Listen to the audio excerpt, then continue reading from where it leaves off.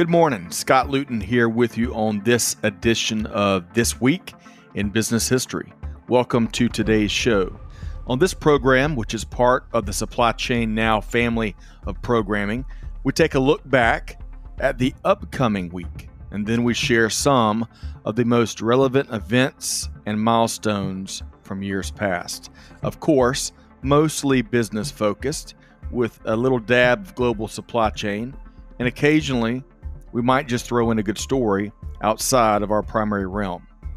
So I invite you to join me on this look back in history to identify some of the most significant leaders, companies, innovations, and perhaps lessons learned in our collective business journey.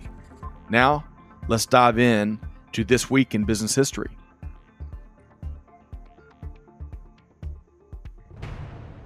Hello, and thanks for joining us. My name is Gary Smith, and I'll be sitting in for Scott Luton as your guest host on this edition of This Week in Business History. This episode, we are focused on the events that occurred during the week of December 13th through the 19th. Thanks so much for listening to the show. We're going to discuss one of those truly seminal moments in history. It's one of those moments that if you were alive to witness it, you would always remember where you were and what you were doing when it happened. However, people today only know this particular seminal moment from history books, yet it was a day that truly changed the course of history. It spawned at least 3 industries, countless companies, and a whole new engineering field of study. You've heard the basic story, but I'm sure that you'll be surprised by some of these details. Stay tuned, and thanks for joining us here on This Week in Business History, powered by the team at Supply Chain Now. This is the story of the Wright Brothers and the dawn of modern aviation. Wilbur Wright was born in Minville, Indiana, on April 16, 1867, to Milton and Susan Wright. A little-known fact, Milton Wright's mother, Catherine Reeder, was of Dutch descent and was a distant relative of New York's famous Vanderbilt family.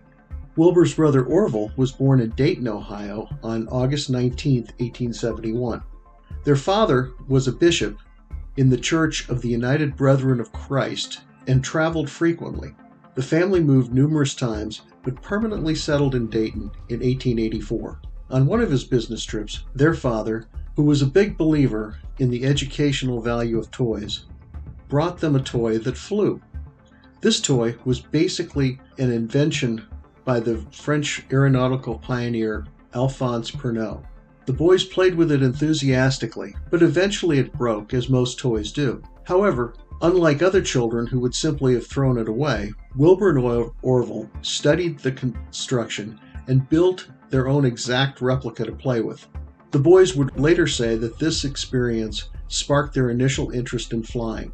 Although the brothers were separated in age by over 4 years, they were as inseparable as twins. They ate together, played together, worked together, and yes, even argued together. Although both attended high school and were good students, neither graduated. Wilbur once said that they even, quote, thought together. Also, it was said that their voices were so much alike that if you heard one of them talking, you could not tell which one it was without actually seeing them. In 1889, Orville dropped out of high school and built his own printing press. Together with Wilbur, they started a weekly newspaper, the West Side News. Wilbur was its editor. It became a daily in 1890 and was called the Evening Item. However, it lasted only 4 months. After that, they focused on commercial printing. Another interesting fact is that one of their printing clients was a high school friend of Orville's named Lawrence Dunbar. Dunbar would go on to become a prominent African-American poet and writer in the late 1890s. The Wright brothers opened a bicycle and repair shop in 1892 called the Wright Cycle Exchange. It capitalized on the bicycle craze that occurred after the invention of what was then called the, quote, safety bicycle. This bicycle was not dissimilar in design to the two-wheelers of today, but we'll leave that story for another time. The brothers began manufacturing their own bicycles in 1896 as the Wright Cycle Company. They used the profits from this company to fund their growing interest in flight. Here they were primarily influenced by the works of Sir George Cayley, Leonardo da Vinci, Octave Chanute, and Otto Lilienthal. Through their research, the brothers became convinced that the secret to flight was in the control of the glide, as opposed to using sheer power of an engine for control. Thus, Orville and Wilbur focused on pilot control. This led to the concept of wing warping, which consisted of a system of pulleys to twist the edges of the wings in opposite directions, allowing the aircraft to bank or lean as it turned to change direction. Later airplane designs would use ailerons to bank the airplane because this design proved to be much more stable. The brothers spent much of their time between 1900 and 1902 designing and testing gliders and working towards perfecting their pilot control theory of flight. By 1903, they added power to their machine. The original Wright Flyer was constructed of spruce with a skin of muslin. The propellers were also made of wood, and the brothers used wind tunnel tests to determine their length and construction. They decided on using twin pusher propellers, both about 8 feet long and made of laminated spruce. Working with their in-house mechanic, Charlie Taylor, they constructed an engine in just 6 weeks. The engine featured a block cast of aluminum, which was rare in those days, a primitive carburetor, and no fuel pump. Fuel was gravity fed. The original Wright Flyer had a wingspan of 40.3 feet and weighed 605 pounds. It had a 12 horsepower engine and weighed 180 pounds. The total investment in the aircraft was less than $1,000, the equivalent of $28,000 today. That was still quite a bargain. The brothers chose the dunes near Kitty Hawk, North Carolina, to initially test their gliders and ultimately the Wright Flyer, because the dunes at Kill Devil Hills were large and the constant wind provided lift for their aircraft. The original flight was scheduled for December 14, 1903. This was to commemorate the 121st anniversary of the first hot air balloon flight by the Montgolfier brothers in 1782. A coin toss, won by Wilbur, determined who would pilot the aircraft first. The maiden flight was a failure. After 3 seconds in the air, Wilbur stalled the aircraft and it crashed, causing minor damage. The second attempt occurred on December 17th. It was a chilly, dry day with temperatures in the low 40s and about a 20-mile-an-hour wind. Orville took his turn. This time, it was successful. The first flight occurred at 10:35 a.m. and lasted a total of 12 seconds, covering 120 feet at a blistering speed of 6.8 miles per hour. The next two flights, by Wilbur and Orville respectively, covered 175 and 200 feet and reached an altitude of 10 feet. On the fourth and final flight of the day, Wilbur again took the controls. Orville wrote of the final flight of that day, quote, "Wilbur had started the fourth and last flight at just about 12 o'clock. The first few hundred feet were up and down, as before, but by the time 300 feet had been covered, the machine was under much better control. The course of the next 400 or 500 feet had but little undulation. However, when at about 800 feet the machine began pitching again, and in one of its darts downward struck the ground. The distance over the ground was measured at 852 feet. The time of the flight was 59 seconds. The frame supporting the front rudder was badly broken, but the main part of the machine was not injured at all.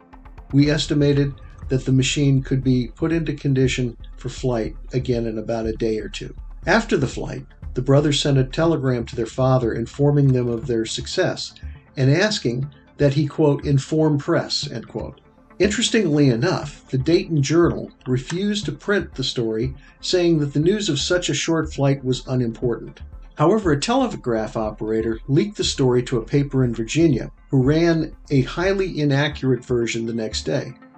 This story was picked up by a number of newspapers, including the previously mentioned Dayton Journal. Incredibly, though, the news of the first powered flight did not really create a lot of excitement with the general public. The Wright brothers published their story in January of 1904, but interest soon faded. Years later, the Dayton newspapers actually celebrated the Wright brothers as hometown and national heroes. However, when asked why the local press first ignored this seminal moment in history, newspaper publisher and 1920 Democratic presidential candidate James B. Cox, the founder of Cox Broadcasting, was quoted to say, quote, "Frankly, none of us believed it." In 1904, the Wright brothers built the Wright Flyer II. They decided to forgo the relocation to Kitty Hawk and set up an airfield in a cow pasture in Huffman Prairie, about 13 miles from Dayton. After several less than spectacular flights, press attention died down yet again. This allowed the brothers to continue their experimentation and research in relative anonymity, which they preferred. By 1909, the Wright brothers formed the Wright Company to manufacture their aircraft designs. With each design and each flight, they learned more and more about powered flight. They flew together once in 1910, but then promised their family that they would never fly together again in order to avoid an accident that may kill them both. On another occasion, Orville took his 82-year-old father on a 7-minute flight. They reached an altitude of 350 feet, with their father Milton shouting, "Higher, Orville, higher!" Competition finally came to airplane manufacturing, and unfortunately from 1910 to 1914, the Wright brothers were enmeshed in patent lawsuits for their plane design with the Curtiss Company. Then in 1912, tragedy struck. Wilbur Wright died suddenly of typhoid fever at the age of 45. 2 years later, in January of 1914, the U.S. Circuit Court of Appeals ruled that the Curtiss Company did indeed infringe on the original Wright brothers patent. Orville felt vindicated, but since Wilbur's untimely death, he no longer was interested in running the company. He sold the Wright Company in 1915. You see, while the brothers had always taken credit for their work as a team, Wilbur was the actual driving force and formed the public face of the corporation. Soon after selling his company, Orville retired from business and then served on various boards and committees. In an ironic twist, the Wright Company merged with the Curtiss Company in 1929 to form the Curtiss-Wright Company, which to this day is a manufacturer of high-tech components for the aerospace industry. In 1944, 40 years after the brothers' first flight, a Lockheed Constellation, piloted by Howard Hughes and TWA President Jack Fry, flew from Burbank, California to Washington, D.C. in 6 hours and 57 minutes, averaging 330.9 miles an hour. On its return flight, the pair stopped in Dayton, Ohio. Here, they gave 73-year-old Orville Wright his last airplane ride. Orville is said to have briefly taken the controls. He later quipped that the Constellation's wingspan was longer than his original flight. Orville's last major project was restoring a Wright Flyer III, which is considered by historians to be the first practical aircraft. Orville Wright died in January of 1948 of a heart attack. Like his brother, he never married. Orville, however, lived to see the invention that he and his brother built transform the world. His life spanned from the horse and buggy days to the dawn of supersonic flight. Ironically, John T. Daniels, the photographer who took the iconic photographs of the first flight in 1903, died just 1 day after Orville. At the end of World War II, Orville Wright expressed some sadness about the death and destruction caused by the machine that he and his brother built. He's quoted as saying, "We dared to hope we had invented something that would bring lasting peace to the earth, but we were wrong. No, I don't have any regrets about my part in the invention of the airplane, although no one could deplore more than I do the destruction that it caused. I feel about the airplane much the same as I do in regard to fire. That is, I regret all the terrible damage caused by fire, but I think that it is good that for the human race that someone discovered how to start fires and that we have learned to put fire to thousands of important uses." So that is the story of the Wright brothers and the dawn of modern aviation. To many, the invention of the airplane ranks in importance with the invention of the printing press, the steam engine, and the automobile. It changed history, and it spawned at least 3 major industries: the aircraft manufacturing industry, the air cargo industry, and the passenger airline industry. The first air cargo flight took place on November 7, 1910, when a package carrying 200 pounds of silk was flown from Dayton, Ohio to Columbus, Ohio for a store opening. The aircraft was a Wright Model B. On January 1st, 1914, the first regularly scheduled airline passenger service began between St. Petersburg, Florida, and Tampa, Florida. While the endeavor lasted only 4 months, it paved the way for the beginning of the passenger airline industry. What we have learned from the study of aeronautics has set the stage for the jet age, supersonic flight, and what would be mankind's next great adventure, going to the moon and safely returning just a scant 66 years after that first flight. A few other items of note on This Week in Business History for the week of December 13th through the 19th. On December 14, 1799, George Washington, the first president of the United States, died at his home in Mount Vernon, Virginia. On December 16, 1863, philosopher George Santayana was born in Madrid, Spain. As a child, he emigrated to the United States and eventually taught at Harvard University. Santayana's best-known quote was, quote, "Those who cannot remember the past are condemned to repeat it." This quote is one of my personal favorites. December 18, 1916. During the World War I, the Battle of Verdun concluded after 10 months of fighting, in which 543,000 French and 434,000 German soldiers were killed. On December 19, 1732, Benjamin Franklin first published Poor Richard's Almanac, containing weather predictions, humor, proverbs, epigrams, and eventually selling nearly 10,000 copies per year. Also on December 19th, but in 1997, the movie Titanic starring Leonardo DiCaprio and Kate Winslet opened. It had a budget of $200 million and grossed $28.6 million in its first weekend. It would go on to gross $2.1 billion worldwide. Well, that wraps up this edition of This Week in Business History. My thanks to Scott Luton for allowing me to guest host this week.